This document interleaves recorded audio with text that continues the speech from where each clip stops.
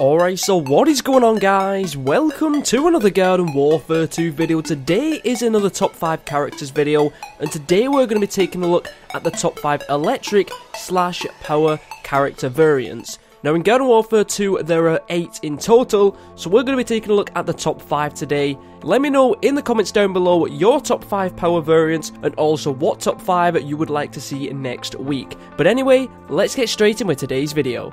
So at number 5 we have the Power Cactus. Not really played this character too much in Garden Warfare 2, I've only promoted her to Specialist, but she is a really good character. The damage she can do is really good. She has a very quick rate of fire. Probably one of the only downsides to the Power Cactus is that she only has 10 bullets, so of course that means you're going to need to reload more, and that's when you're going to be vulnerable to attacks from the zombies. But one thing which makes the Power Cactus so good is because she deals so much damage and she's very accurate. If you have a group of zombies together and you have large characters like Super Brains or the All-Star or even an Imp when he's in his mech, that's going to chain between all of the zombies, and because Power Cactus is very accurate, you're going to be able to land more shots on the zombies and hopefully get yourself more vanquishes. So the number 5 spot is taken by the Power Cactus.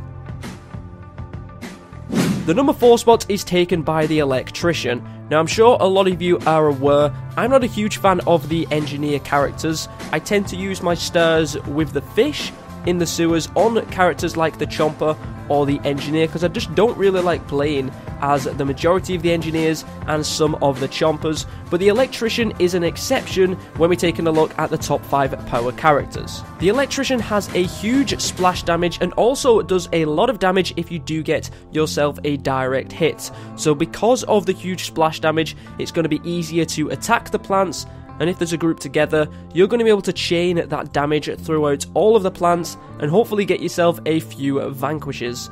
I know something that people used to do in private matches, I tried it once myself, was you set a private match to only sunflowers and you go as the Electrician, and because of the damage and also the chain reaction, you kind of damaged all of the sunflowers at the same time because they're trying to heal each other, and you could get yourself a lot more vanquishes. I think the developers have changed how private matches work now, so it's not as effective, but I know a lot of people used that method to try and rank up in the game, especially if there was no one that was on to play with them. Also, because you can stun your enemies, you are going to be able to hit them a lot easier with a direct impact, and therefore deal a lot more damage to any surrounding plants. So the number 4 spot is taken by the Electrician.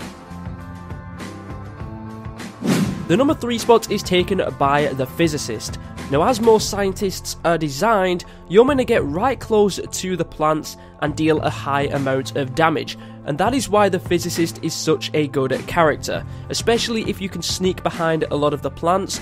They tend to group together when they're in their own base. So for example, if they're trying to protect a garden in gardens and graveyards and you can sneak behind them, you're going to be able to deal a lot of damage to one individual plant, take them out, but you're also going to be chaining some of that damage to the surrounding plants. So that means that as soon as they realize you're there, they may already be on half health, so that means you should hopefully be able to take them out very easily as well. Now with the Physicist, I don't tend to think of this as much of a power character as some of the other ones. You know, when you play as the Electrician, you're going to be a bit further back when you attack them, so you're going to hope that them chain reactions are going to deal a lot of damage.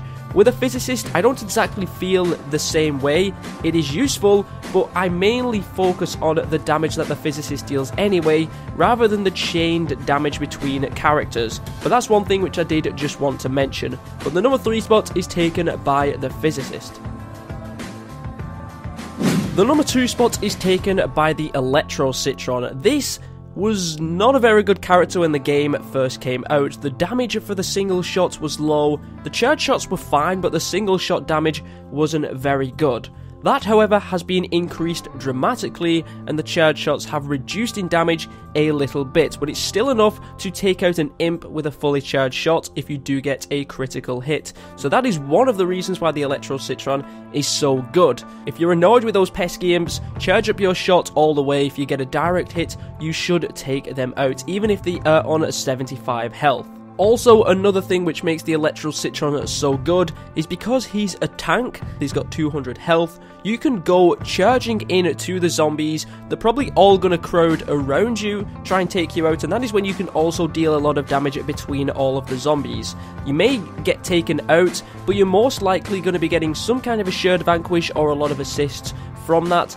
But just in general anyway, the ZEROxCitron's single shot is very, very powerful, even at long range. So you tend to get certain people playing as the ZEROxCitron at medium to long range, trying to pick off those zombies that are walking around. And of course, if it's an objective game mode and there are a lot of zombies on an objective and you're quite far away dealing that damage, you're actually going to do a lot of damage to all of the zombies. So the number 2 spot is taken by the ZEROxCitron.